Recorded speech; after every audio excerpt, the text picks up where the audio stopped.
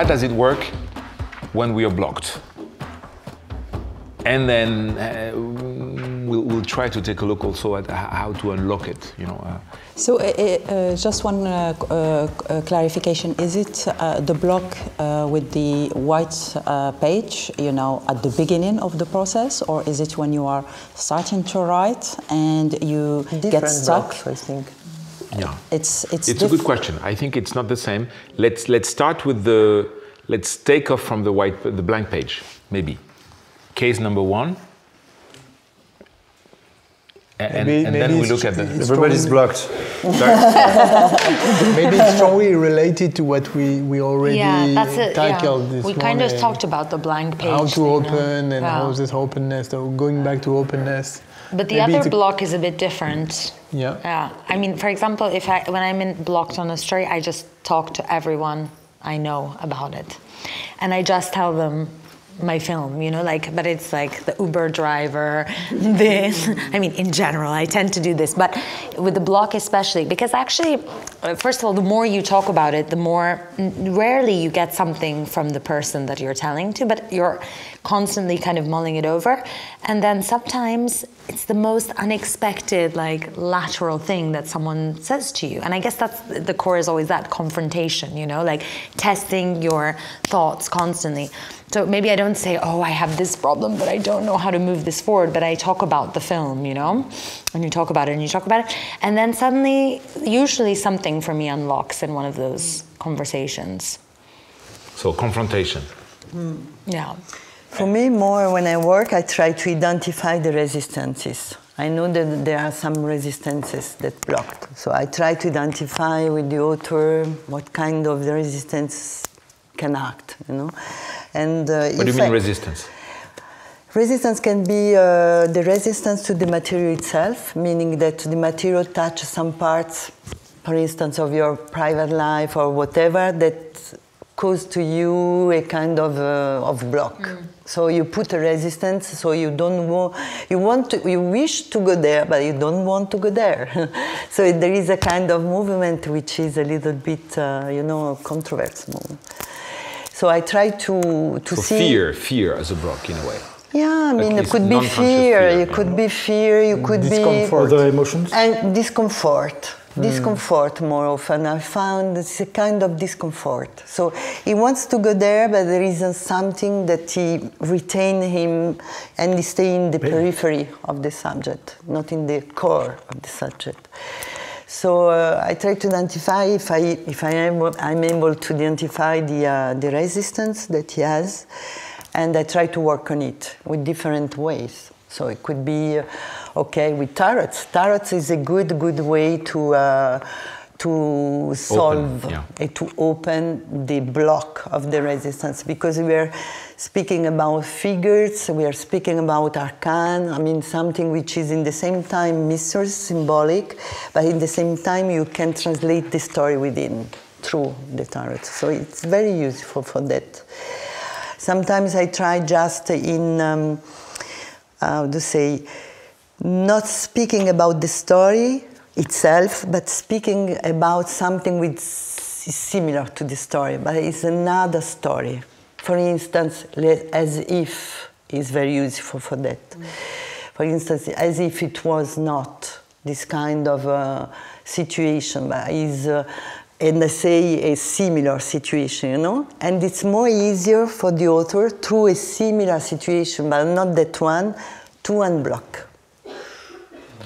You know, but you have to identify a little bit the resistance that you have. But maybe one of the important thing is to identify also what is the point of the block. What is the block about?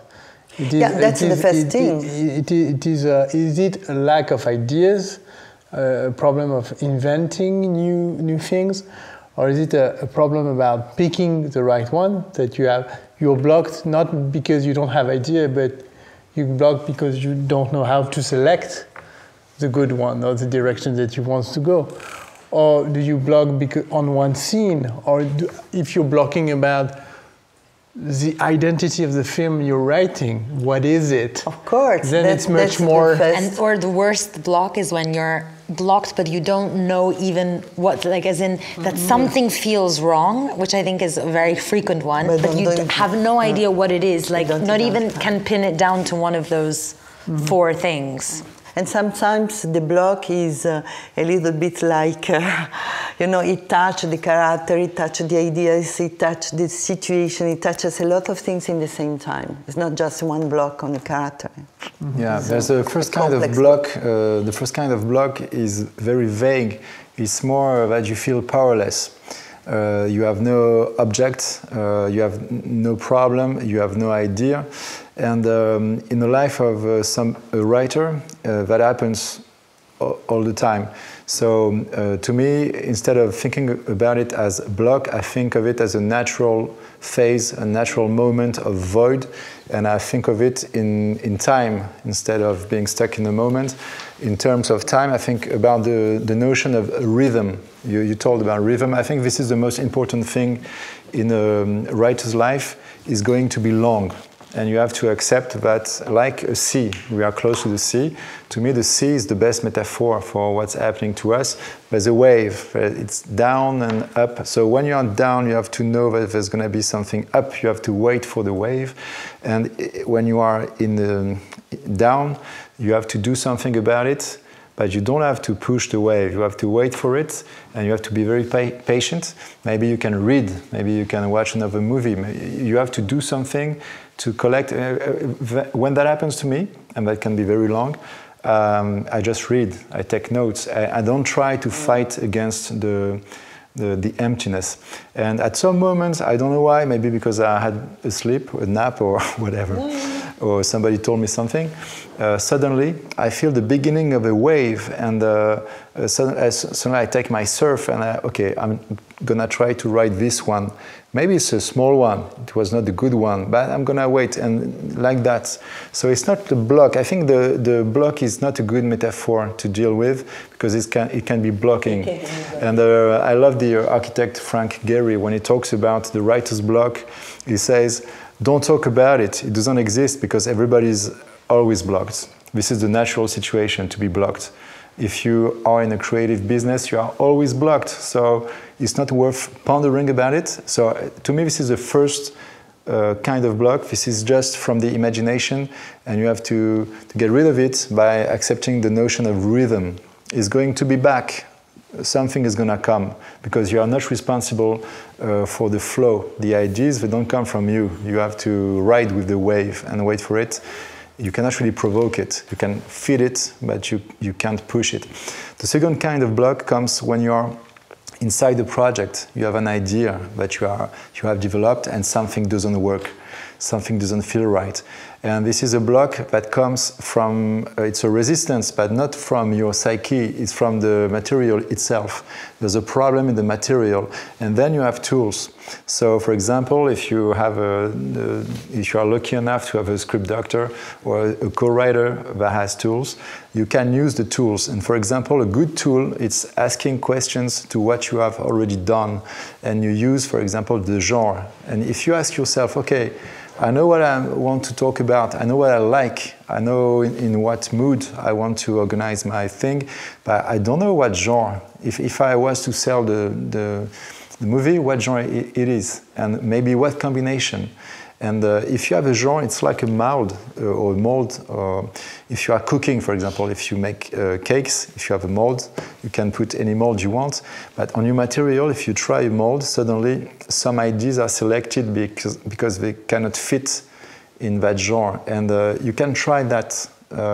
So you can be very technical because you are not inspired, and while you are technical, maybe it can unlock at some point, it can unlock the wave, and you can resolve the problem because it's a problem maybe of anatomy. And I like to think of a story as a living organism. And sometimes a surgeon doesn't know where the problem is, so you don't need to open the whole body, no? You've got to be clever about it, or you're going to ruin what you've already done. So you have to be very accurate, and you have to observe what you've already done as if it's something written by somebody else. But Samira, could we say that being frustrated at some point is a part of the process? Is it a normal? Is it an accidental phase, or is it a normal thing? Is it a good thing in a way? Actually, you get frustrated if you are blocked and you have to accept it and move on to something else. We have produced a model that represents script writing as a maze. So there are a true path. Everything the flow, everything is fine, and there are some blind alleys. So you go there, you are blocked. You can't go further. So you have to retrace your path. You have to find another way to do it. And frustration increases when you continue to enter the same blind alleys.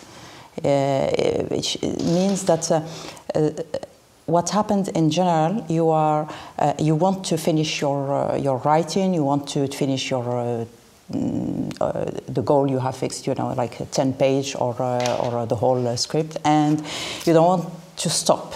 And in fact, the thing to do when you are blocked is to stop, to do something else, to go for a walk, to go to work on another project, or to do something, because it's like what have said one scriptwriter with the metaphor of fishing net. If your fishing net gets entangled, so if you start pulling, you get stuck more and more. So the thing is, you will undo it easily without thinking.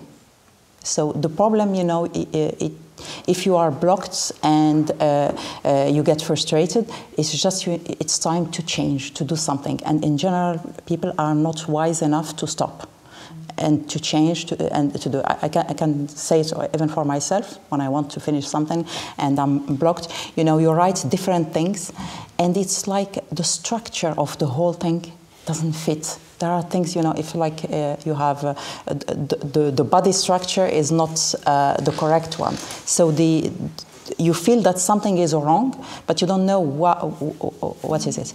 And what we have seen is some script writers who attended schools or have been trained. They have this treatment or like a sort of structure before starting the writing. So they go back, they check the structure, they know where they are, where there is problem. Others, they have just some diagrams, because they don't write the 40-page of treatment, or they have diagrams. And the thing is, when you start writing, you have an idea at the beginning, you start writing and you get stuck. While you are writing, before getting stuck, you have to update your structure. If you have like a diagram or treatment or I don't know, whatever structure you have planned at the beginning, you have to update it because you made some changes. And the thing is, these changes, if you don't update your map, you enter a maze, you have a map. The map could be something very vague or something very structured, but you have to update it. Oh, I already went in this blind alley. I should not go there again.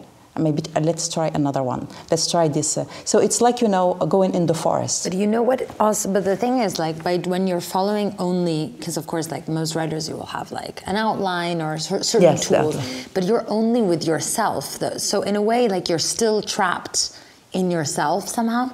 But what I think is so useful about, if you're just telling someone like about your story, and then someone will have like, it's happened to me 3 times that my films have been saved by this kind of conversation, and you just tell them, oh, I'm making a film about this and this, without saying this is the problem. And then maybe this person will think of something, oh, it reminds me of this, or like in one case, it was a script consultant, but he wasn't consulting my script, and he just said to me about the first time, my film was about a father who meets his daughter, and he told me about the first time he met his own father, so completely his own personal experience.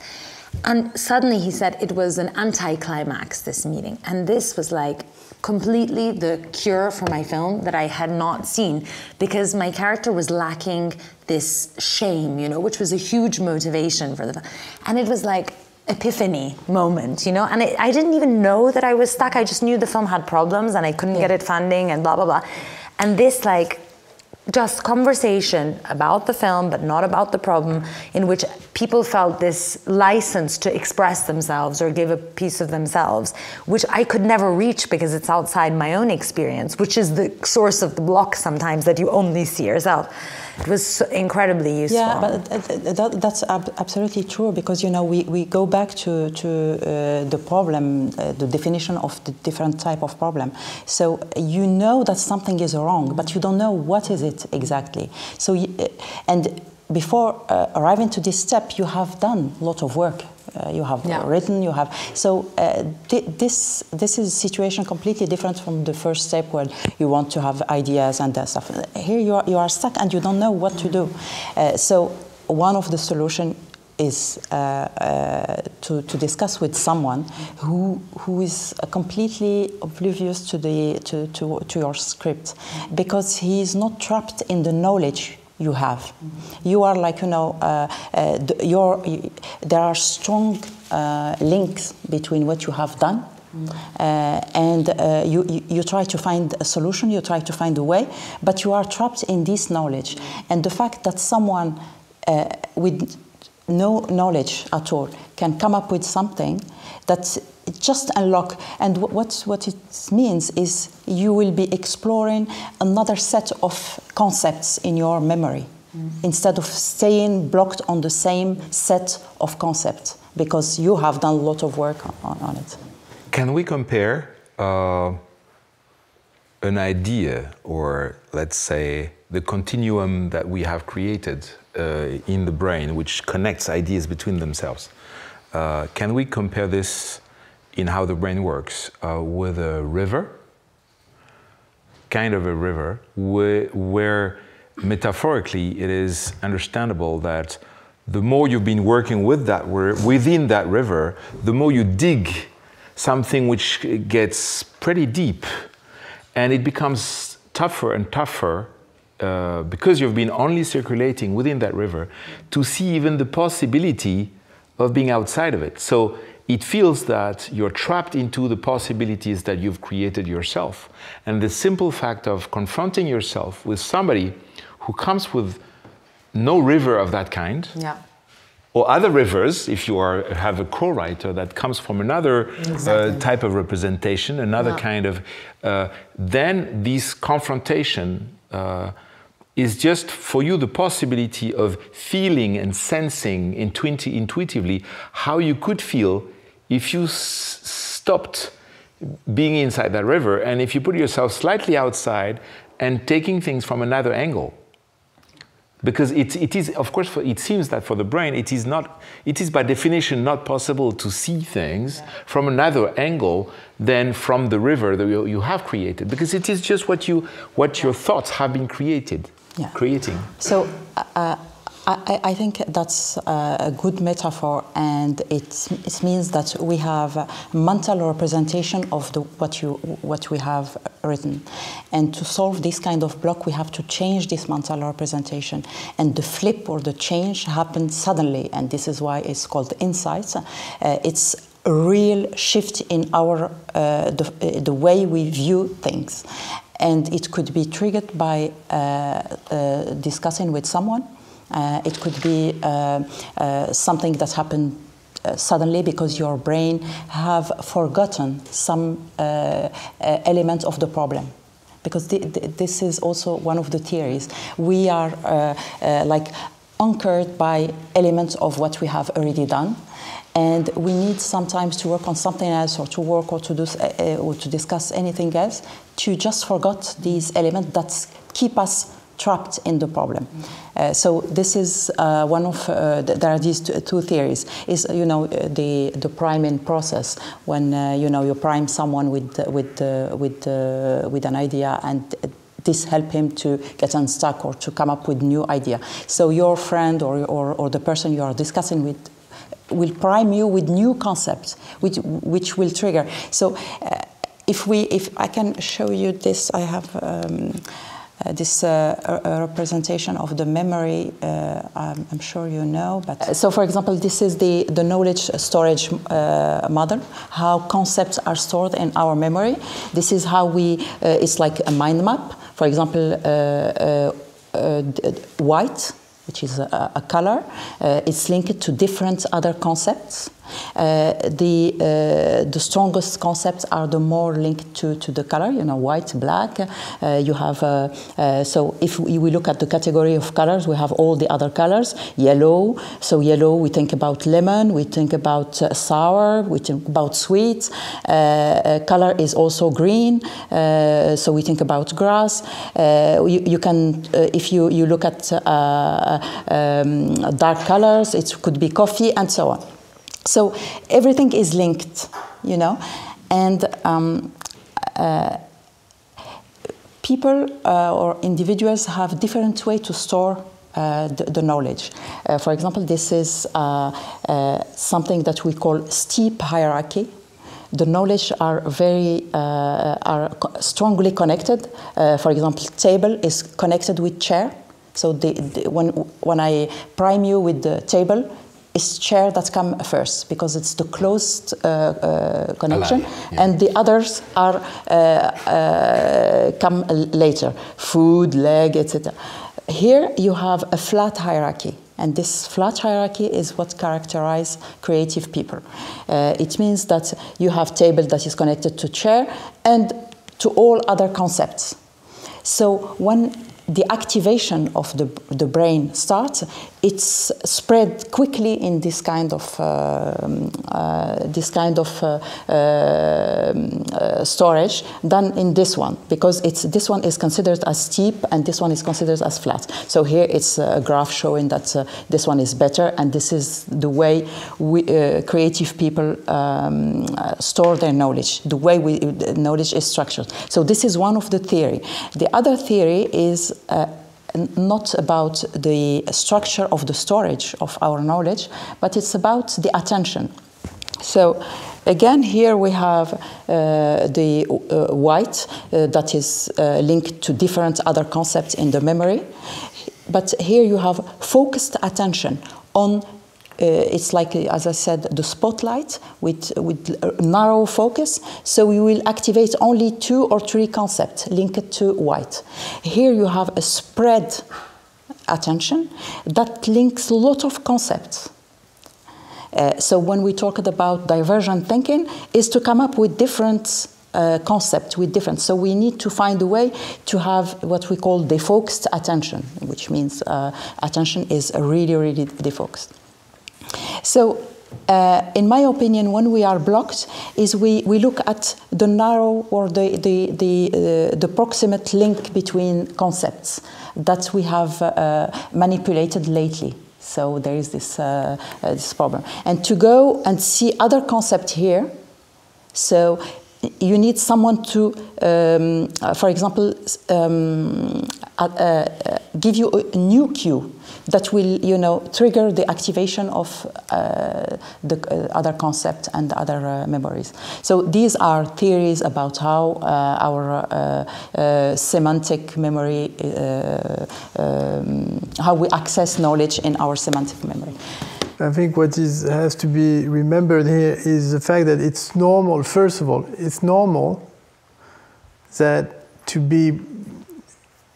feel frustrated and to feel this inability to have a clear judgment on your material, because it's not a question of being good or bad writer, it's a question of attention.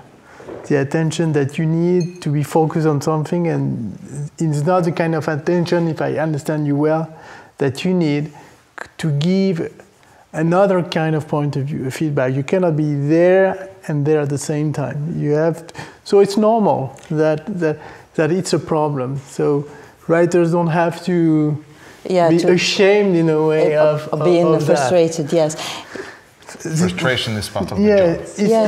It's okay to feel that I'm not able to have this diagnosis of my own work, and I need someone, or I need another part of myself. I need to let it sleep a little bit to have a fresh reading after a while, after maybe 1 month, I don't know. So it's important because young writers sometimes they think that it's about them. No, it's a subjective problem. So I cannot be a writer if I feel that. No, it's not. It's not that. It's okay. Yeah. So I think that's an important remark. Does it mean that we need friction, collisions with others? As a medical doctor, I think I must remind you something about psychology of performance, and I can draw a short schema. Yes. Okay. It's about relationship between performance and stress. It's an old research at the beginning of 20th century, Yerkes Dodson, the author. And if you increase stress, performance does that. It means that for performing, like creativity, the stress must be enough and not too much. In my practice, stress is frequently too much. So at first, I have to check what happens, which creates this excessive stress. It can be fatigue. It can be medical disease. It can be too strong expectancy. I want too much to create.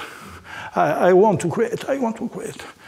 So there are a lot of tools to reduce or activate, if stress is not enough, stress. The good stress, good stress correspond and at these zones of stress. Okay. It's the same in sport psychology or any performance psychology. What is interesting here in what you show us is that when we work with first-time directors, I mean for first features or second features, where the pressure of showing who you are as a filmmaker is huge, we often deal with projects where when it becomes too close to very painful issues for the writer, the level of stress that it creates because of the burning aspect of the subject makes it very difficult to continue the work and to And conversely, if you're in that first branch, maybe it's like like in a story that then you have to raise your stakes a bit if you're in that kind of thing. Maybe you're not a writer too if you are in that place. Could be, but or if not, you just give yourself some deadline. Like you could try and put some stress. Because you do see some writers that are writers, but they're just slightly not. They're taking too much of their time, and so they don't move because everything is an option and everything. I think it's harsh to say that you're not a writer. If that's no, I'm kidding. But when Fellini was asked, where do you find your ideas? And he said, in the contract I have just signed, which means that if you have a date for shooting, suddenly you have to have ideas and you have to choose, you have to...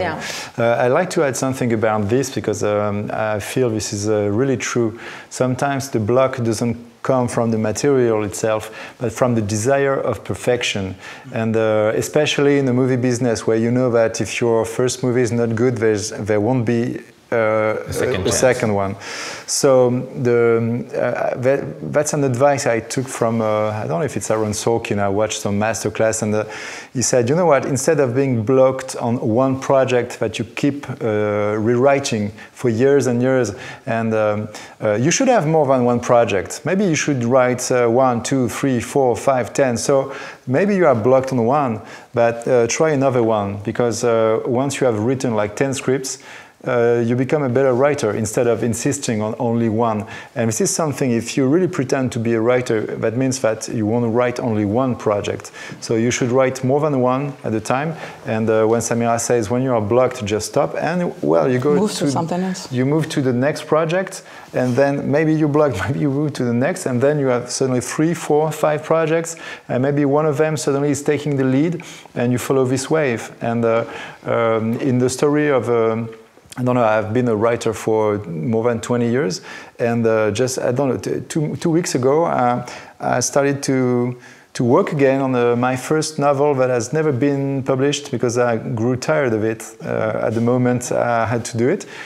But 20 years ago, you know, and suddenly I felt it was possible for me to finish it. But I did, at the beginning I insisted. I wrote it, rewrote it 2 times, 3 times, 4 times, and then I got rid of it, and I made another novel that got published, and then I have like 15 books published, and now I feel ready for this first project. Maybe it wasn't the first. It's not what you write first that will be produced first. Maybe you need to write 10, 15 scripts before one of them gets shot, and if you have written 15 scripts, maybe it's better than the first one you were insisting on. So have more than one project. I think this is essential. And forget about perfection. Your work is going to be shitty. It's normal. This is how they start at Pixar. The first version is always bad. What is the common ground on all your remarks right now is the idea of movement.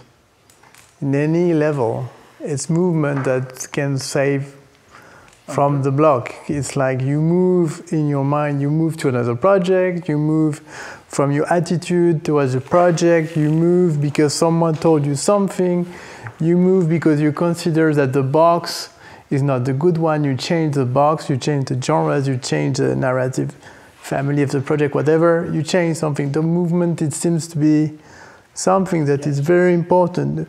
So maybe it's not the same movement for every writer, but what kind of movement can help me considering who I am, my sensitivity, my personality, my taste, etc.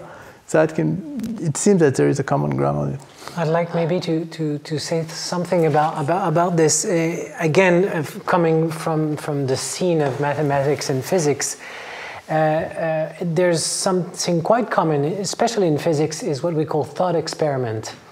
A thought experiment in physics is a way to put into parentheses some material conditions that enable you to proceed to generalization. For example, Galileo did thought experiments when he understood the idea between the idea in the principle of inertia. If you have a mobile on this table and you just put a force on it, you get an impulsion on it. Well, of course, the mobile will have a little bit of speed, and then the speed will decrease, and then it will stay still. But Galileo understood that this is a very peculiar condition in which the mobile has resistance. So he understood that the general principle of dynamics is to understand that resistance is a peculiar kind of the feature of the world, even though in our world it's the main kind of feature. And there's many stories about. There's another one which is very interesting also, which there's a very famous story when Einstein gave a conference in Paris in the 1920s. Many people came to assist to the conference, and among those people there was Henri Bergson, French philosopher, but there was also the poet Paul Valéry. And at the end of the talk, Valéry was talking to Einstein, and then a journalist came to see the great physicist and the great poet.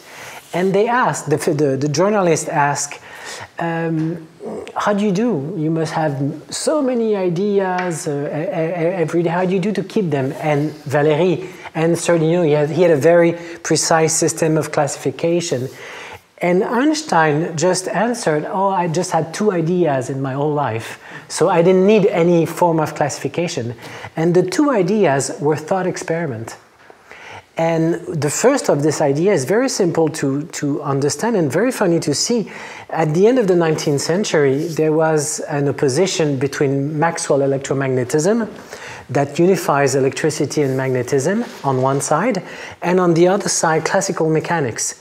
One of the consequences of electromagnetism is that the velocity of light is constant in vacuum, which is well known. Bon. From a classical mechanic point of view, speed cannot be constant. They're all relative. And even though from the common sense point of view, it's very difficult to imagine something that could be a constant speed. So at the end of the 19th century, there was a big contradiction between the world described by electromagnetism, in which light has a constant speed, and the world coming from classical mechanics, in which speeds are only relative. And Einstein made the following thought experiment. He was very young. He imagined himself riding a light ray and looking at his image in the mirror while he was riding the light ray.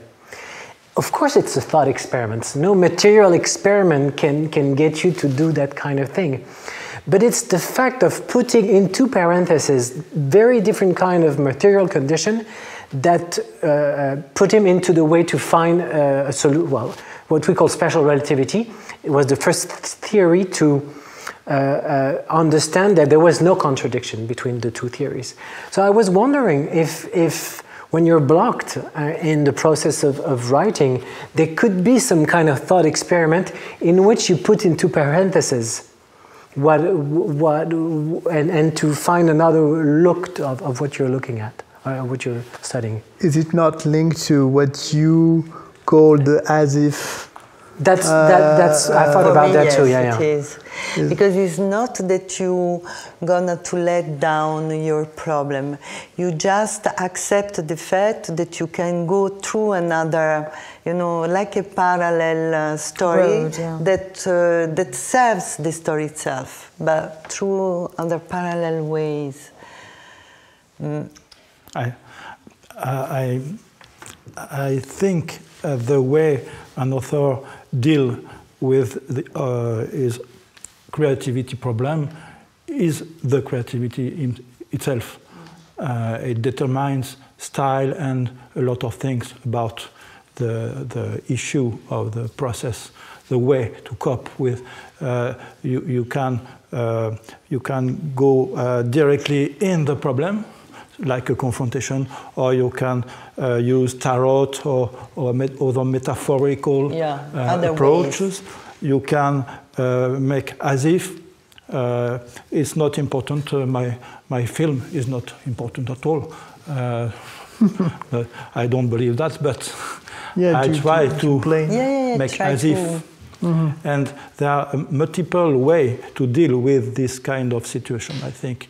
And for me, according to me, it's here that the creativity stays. Yeah, like always the same thing, no, tricking your fears, deceiving yourself. Yeah. In the end, it comes down to, because we're always our own obstacles. We keep talking about being blocked at the beginning, so we need a lot of ideas.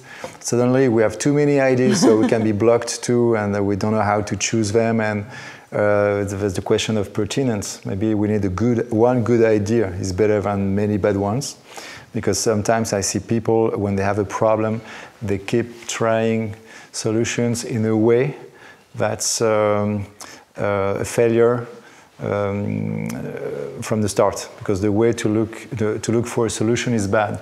So because they are pushing too much. But there's something too about when do you know your work is ended? When do you know it's over? Because this is a different kind of block. This is the impossibility to stop. And sometimes somebody spends his whole life writing one thing that will never be finished, never. And when I felt that for myself, I said, well, I've been working on that for many years now. Maybe I don't need to think that I need to do something good. Average will be enough. I do something better the next time. So when you finish something, well, for scripts, I said it's a bit different, but it needs to be good because you need to convince a lot of people, but you don't need to shoot your first script. So finish it. Finishing is really something you learn. And your idea of starting by the end is very good because you know your end point and you know where you want to go. And it's very comfortable to work in that frame. But sometimes the block comes from the idea that you are blocked and that you need to continue. In fact, you need to get rid of something. That happens a lot.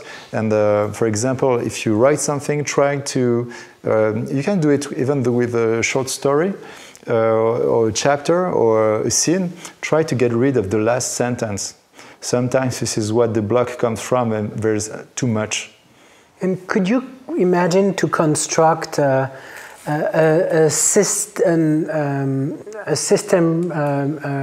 working on probability theory that would give you answers in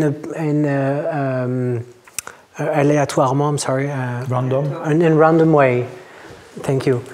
I mean, I've seen that in the book of Gus Van Sant. He says in the diagrams, at one time, he explains that the cameras are, the trajectories, the path of the cameras are randomly decided by dices, by throwing dices. So could you imagine that when you have you're faced into different kind of blocks, of blocking, you would find a random system that could guide you to some things. It's what is happening when you use tarots. Yeah, I mean... When you use tarots to know what is going to happen tomorrow to that character, it's just the cards that decide it.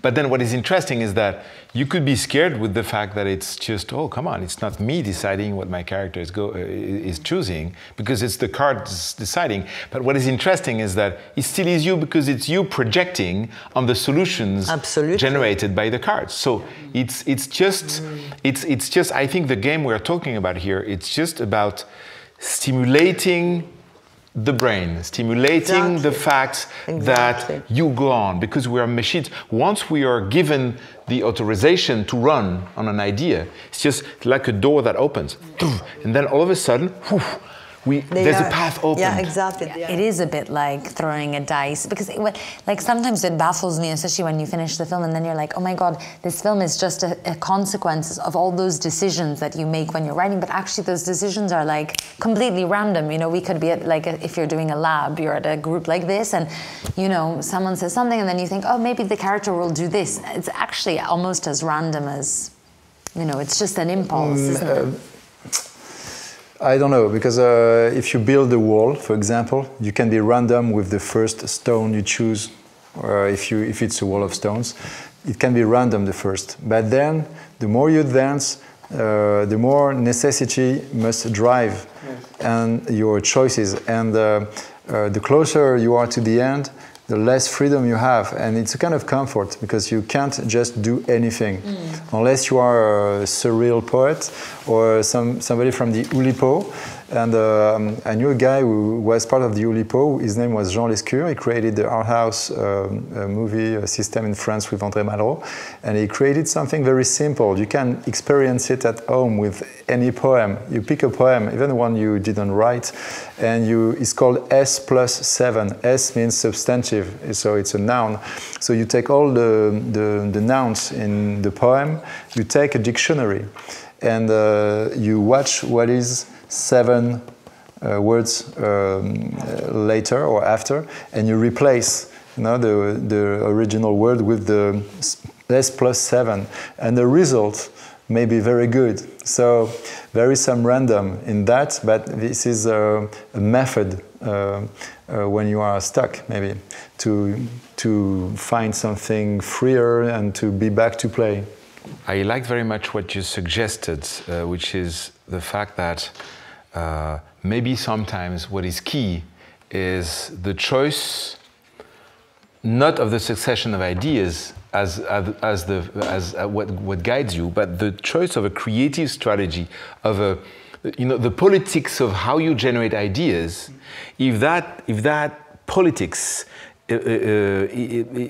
is creative, if the way you generate ideas is able to surprise yourself, is a machine to create surprises for yourself, then you have more chances to generate a result which is going to be interesting. It seems like it's linked to what is sometimes called bricolage, when you lack resources and you need to come up with solutions with little money or little other resources. So this forces you to be very creative and to find a way to tackle the problem, and not in a frontal way, but in yeah.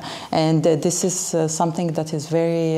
It's a form of creativity that is linked to lack of resources. Yeah, this is directly related to the experience we are doing with LIM. Less is more. It's the idea of trying to push creativity thanks to the limits that we generate. And so it seems, but I would be happy to learn from you about that. It seems that the more you restrain the field of possibilities for the brain, the more the brain is creative in finding the way out. Yeah, yeah, absolutely.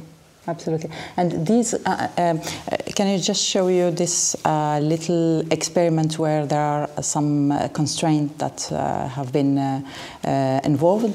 So have a look at just this part. So the participants are given a set of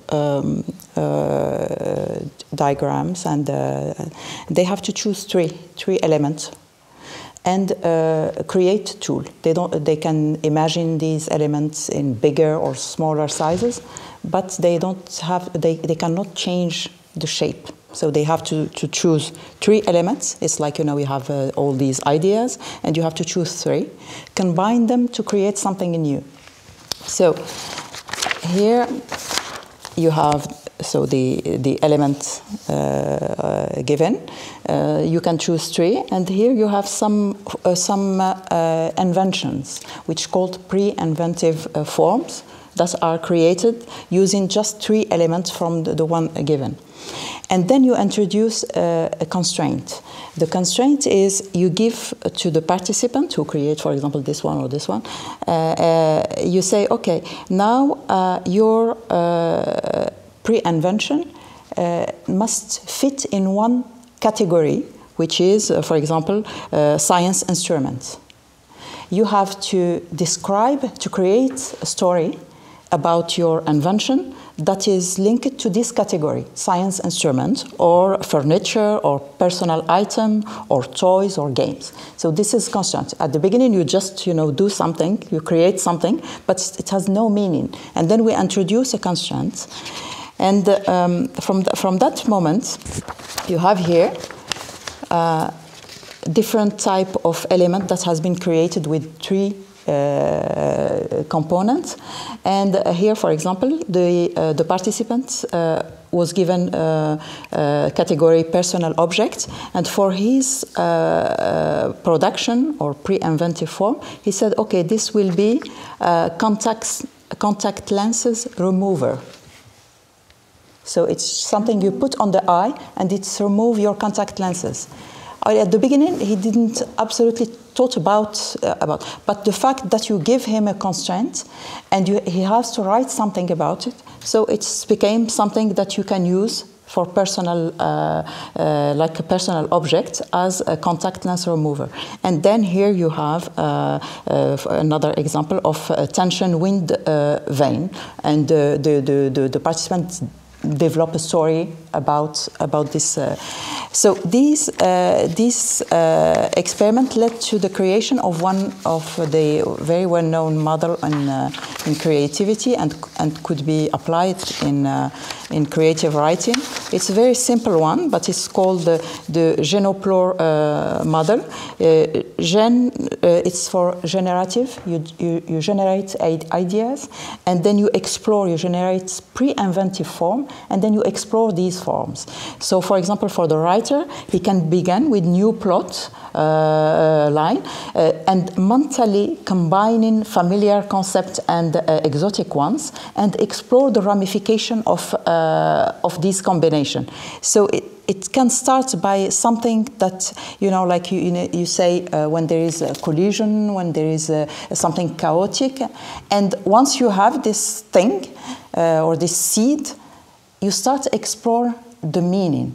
It's not obvious from the beginning. So it's by working on it, you can decide if it's, we're talking about the weight of the ideas, you can decide if it means something, if it's worth exploring more, or you have to drop it. So it's just something that happens, accidentally. You can combine things, and once it's combined, you look at it, you explore it, and maybe it's the seed for something new. So because the brain is a machine to generate meaning from anything. And from constraint. Yes. So you put constraint. You just say, okay, you have to find a meaning to what you have done within this category. And constraint. Sometimes we don't like constraints, but it helps, to boost creativity. For example, time. But again, when you say, when you have the deadline in the contract, if you haven't done that much reflection or work on the project, and the deadline it will be weak. What you will produce will be weak. Deadline is good because you will end up, handing the 6th page, but this 6th page will be rich if you have done your homework in some way. And the homework is not only conscious work, by reading, collecting information. It's also by imagining, taking the time to meditate, to think, to imagine, to turn around the idea.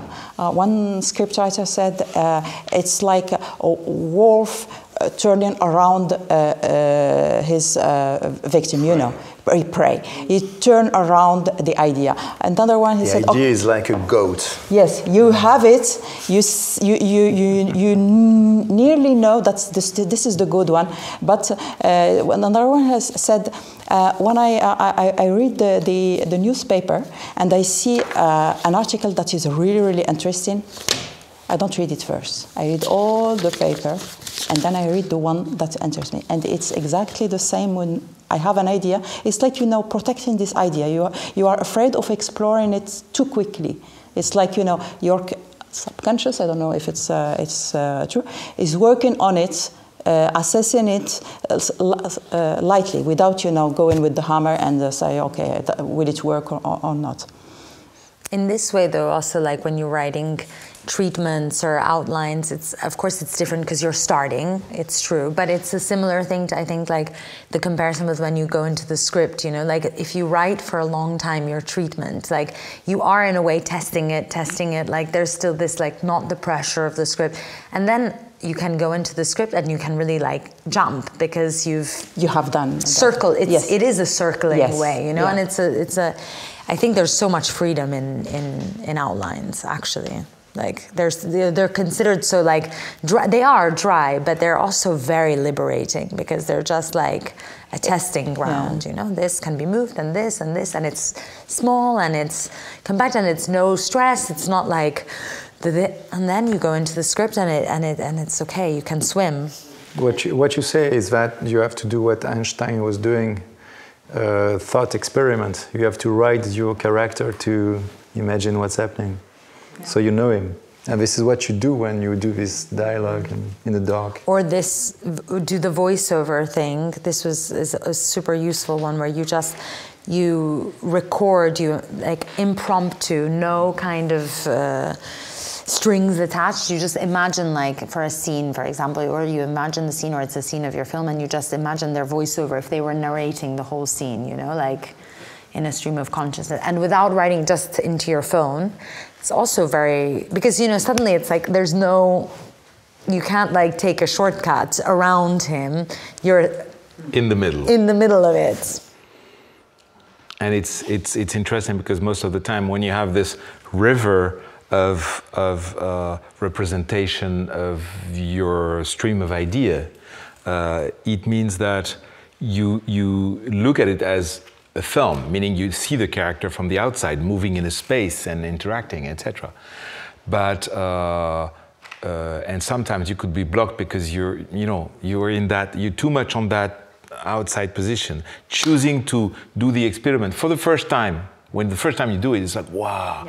Yeah. Putting yourself in the shoes of the character, and you putting it in the inside voice, I mean, trying the inside voice, is all of a sudden creating a new river in the brain, because you see the outside world around the character from the angle of their character, instead of seeing their character from the point of view of the outside world. So it's a completely, intimate revolution. And when you hear sometimes other people's stories that maybe you didn't understand, and you hear like a voiceover that they do for their character, like say that you're listening to someone and you're like, don't get it, like what are they trying to say? What is this film about? And then you hear this voiceover, it can be super illuminating, because you suddenly understand, there's no theoreticizing, they're just getting to the heart. I mean, it depends if it's a character-driven film, but it can be... And that same exercise becomes even more, is also very interesting when you ask other people.